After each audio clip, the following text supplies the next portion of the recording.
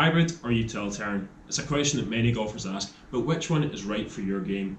Today, 4 lucky bunker readers are going to find out the answer.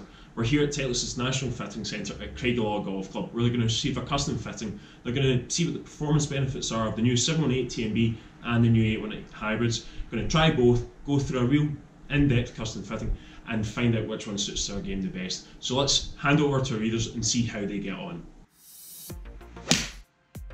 Just historically, I've always played long irons. I mean, when I started golf, there was no such thing as a hybrid really. And I guess a lot of the golf that I play is links golf as well. So I'm used to playing in the wind and a long iron for tees. Excellent. Unfortunately, age is catching up with me a bit, so I will be interested to see whether the hybrid works for me in terms of strike and consistency really.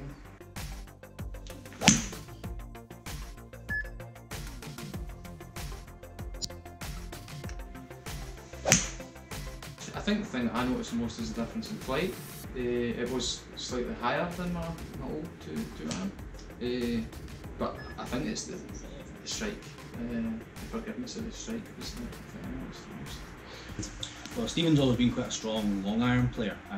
He's felt over the years that his distance gapping has maybe not quite been as good as it could be. So what we felt was with the TNB 4 iron, it performed way better than his current 4 iron. A lot more height, more carry distance, but almost more importantly, steeper landing angle.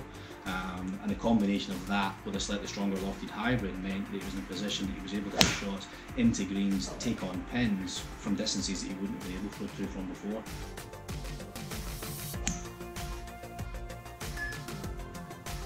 I've never been the best long iron player. I've always preferred hitting hybrid, so looking forward to trying rescue his hand the new long irons.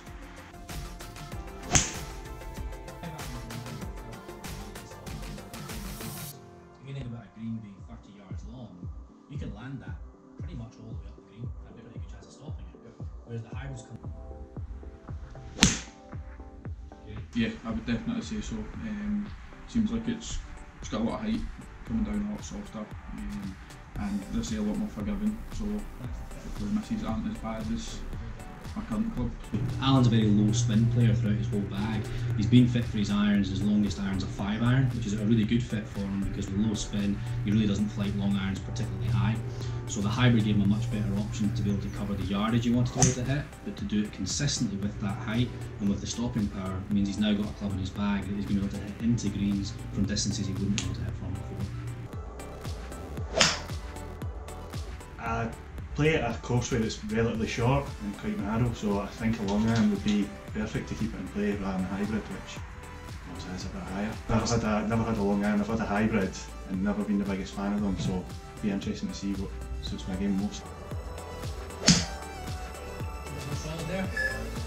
49 landing angle. Feel more solid? Yeah, definitely. And look at the average ball speed.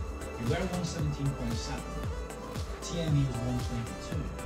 That hybrid was 128.6. I wasn't expecting that coming into it, but seeing the numbers and watching the ball flight, and there's no doubt about it. Yeah, it went much higher than my long irons just now, which is good going into par 3s and taking shots into par 5. So Robbie was an interesting case because he's been fit for his irons before, but to be honest, the top end of his bag is longer irons and maybe didn't quite perform as well as they really needed to.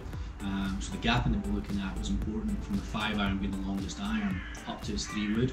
So we tried to get the gapping right with regards to the distance the ball was going to go with the hybrid, but also from a trajectory perspective, giving better stopping power.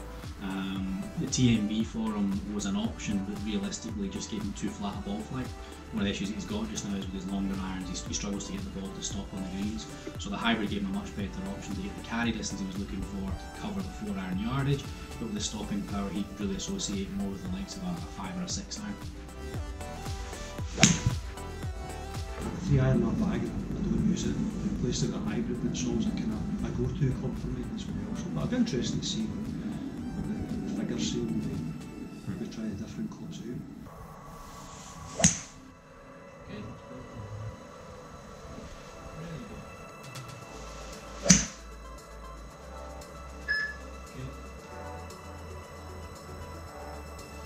Just one last one. It feels really good in your hand, it's solid, but the launch angle, the ball leaving the club is very high, and I can see the benefits of that.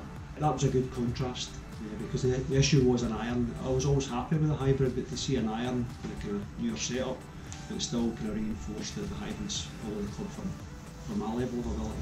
So Stephen at the moment again is in a similar position to some of the other guys that we've seen today, where he's been quite sensible. He's actually taken his 3-iron out the bag off his own back.